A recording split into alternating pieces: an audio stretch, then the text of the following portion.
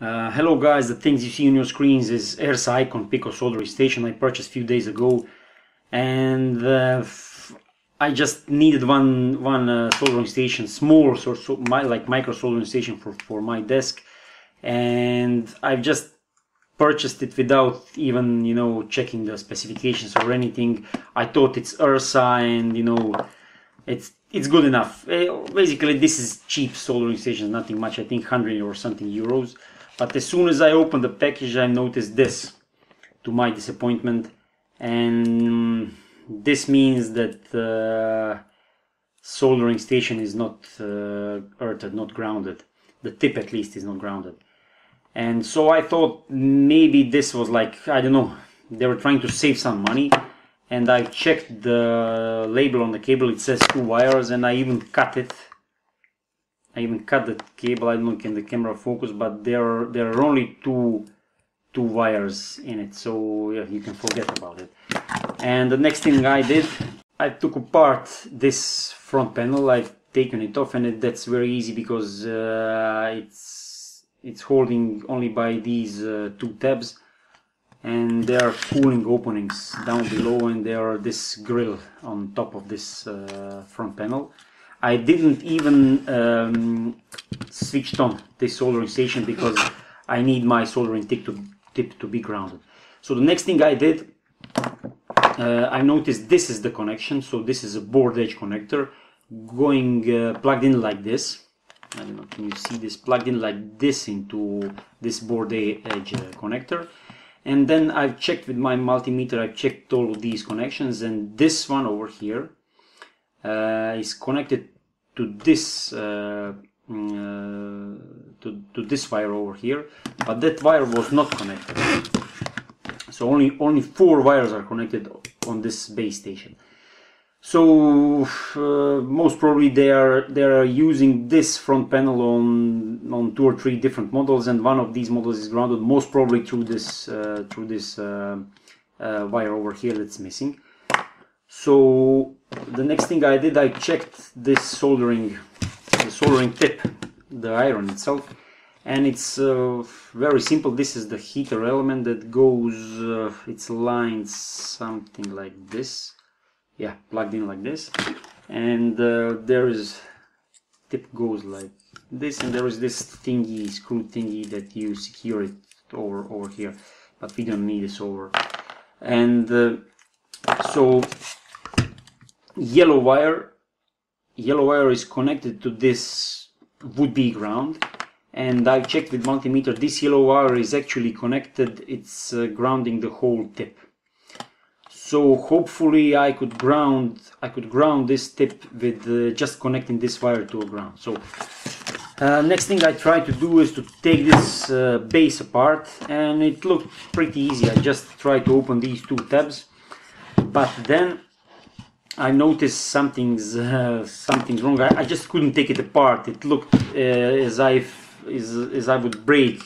I would break this, and there are no screws whatsoever. So I took my light and I tried to look inside. I don't know. Can you see it? I'll try to do it.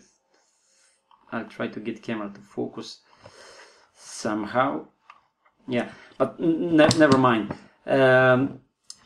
Actually, what did they do?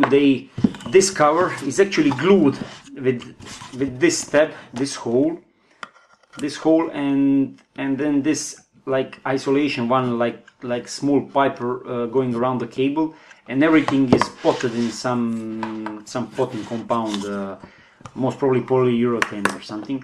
So forget about opening it and inspecting the transformer inside or whatever.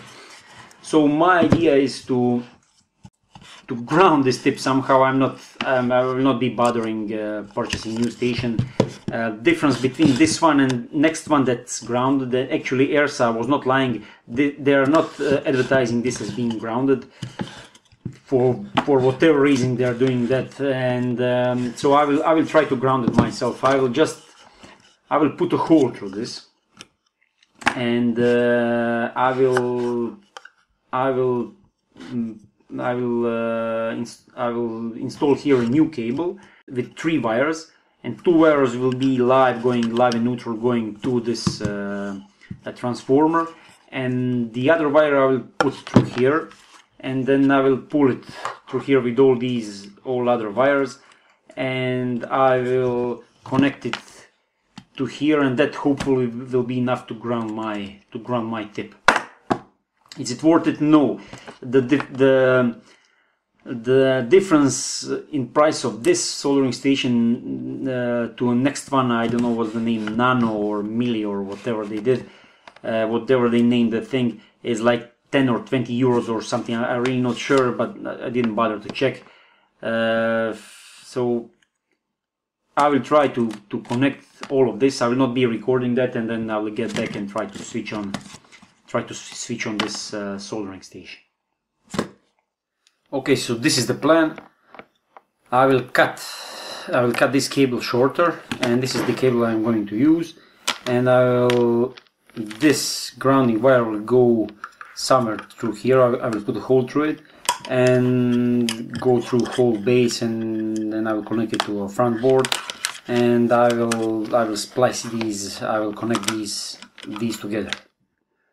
Okay, this is what I've got now. So I've added this wire. I punched a hole through here, and now this wire is going over here. And this is not the prettiest thing I ever did, but I didn't have long enough shrink fit tubing. I will buy a long one so it will cover all of this. And so the only thing left to do is cut off this wire to length, and then plug it into a front panel and test the thing out. So as soon as I do that, I will plug it in and check is it working.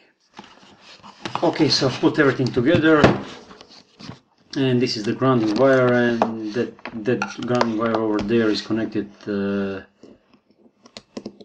ground here. So I'll use my multimeter just to check the continuity between these two.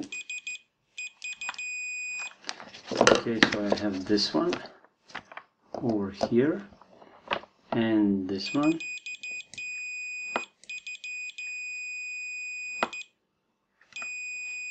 Yeah, this is good enough. So let's try to plug it in. So I didn't say this, but the soldering station comes with this small soldering station stand, and it's kind of rubbery like a silicone or something. I think that's good enough. So let's plug this in.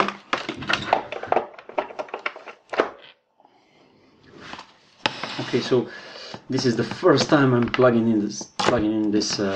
switching on this soldering station. So let's give it a try. Nothing's okay. It's heating up. Oh, it's smoking. Let's bring in some soldering wire.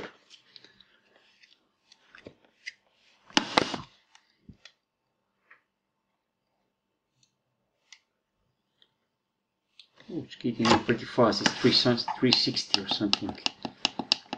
To set it up. Okay. I'll bring it down to, I don't know, can you see it? Bring it down to 300.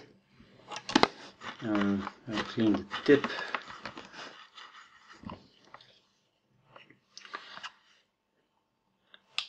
Yeah.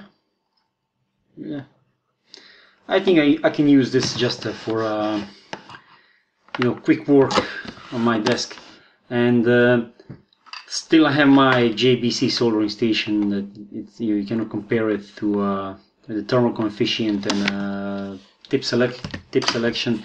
But also the Ersa comes with a good tip selection. I purchased these three because I thought this is the original tip that came with the station. I cannot touch it, and let's try to focus it. Yeah, so this is the same as this one, and I checked the catalog, and they said that this station is coming with a regular conical tip, so that's why I purchased these three.